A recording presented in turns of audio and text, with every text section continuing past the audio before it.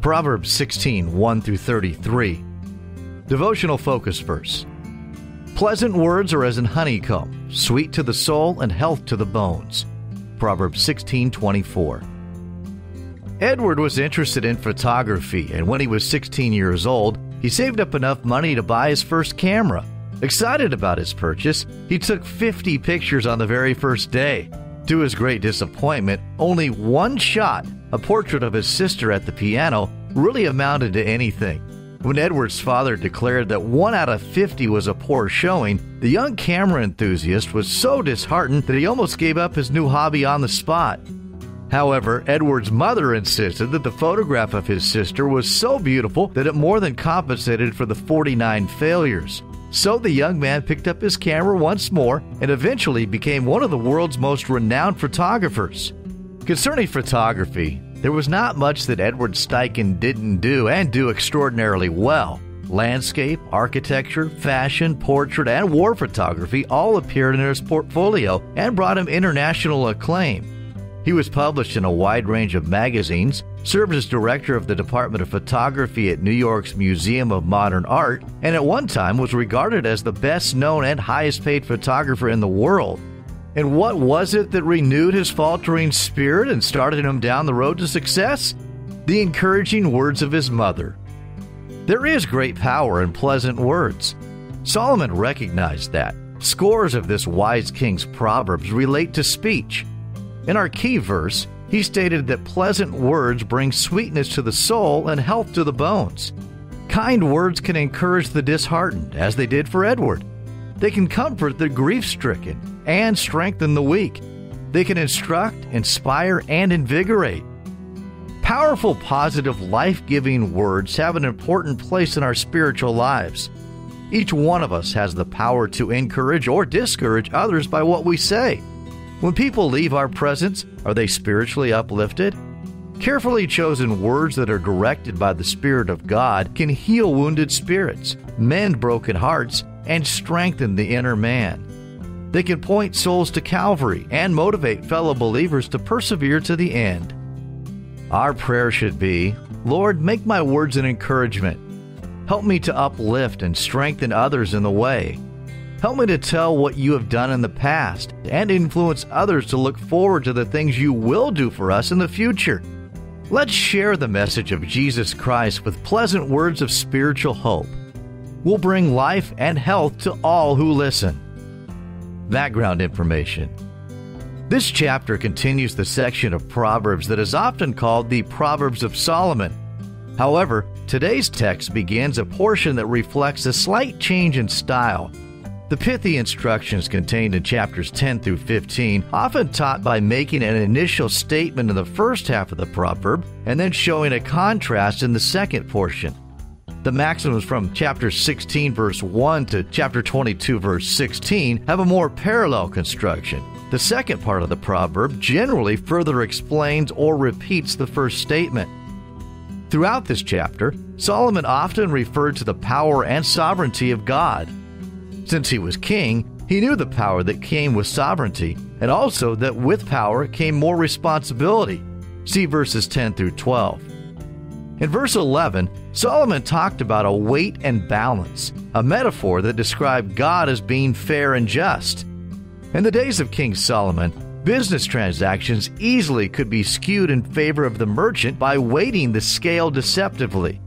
Solomon relayed that God is concerned about every part of business and that every transaction should be fair. The hoary head mentioned in verse 31 is a reference to the white hair of the elderly. The Hebrew people believed that longevity was a sign of God's favor, so indicators of advanced age were good so long as the years had been spent in righteous living. The phrase, "the lot is cast into the lap," in the final verse of the chapter refers to the system of casting lots to determine a course of action. It refers to the practice of throwing lots into the folds of an individual's robe, from which the deciding lot would then be drawn. A similar American maxim is the saying that a person has received the luck of the draw. However, this scripture points out that the Lord decides the ultimate outcome. The word translated disposing is from the Hebrew word mishpat, which also means verdict.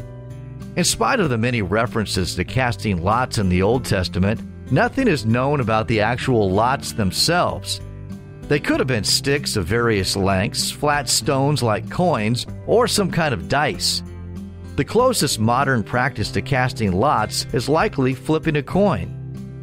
Conclusion: there is power in pleasant words. They can be of great benefit to others. How generous we should be with our words of encouragement. Proverbs chapter 16. The preparations of the heart in man, and the answer of the tongue, is from the Lord. All the ways of a man are clean in his own eyes, but the Lord weigheth the spirits. Commit thy works unto the Lord, and thy thoughts shall be established. The Lord hath made all things for himself, yea, even the wicked for the day of evil. Every one that is proud in heart is an abomination to the Lord, though hand join in hand, he shall not be unpunished. By mercy and truth iniquity is purged, and by the fear of the Lord men depart from evil. When a man's ways please the Lord, he maketh even his enemies to be at peace with him. Better is a little with righteousness than great revenues without right. A man's heart deviseth his way, but the Lord directeth his steps. A divine sentence is in the lips of the king, his mouth transgresseth not in judgment. A just weight and balance are the Lord's, all the weights of the bag are his work. It is an abomination to kings to commit wickedness, for the throne is established by righteousness. Righteous lips are the delight of kings, and they love him that speaketh right. The wrath of a king is as messengers of death, but a wise man will pacify it.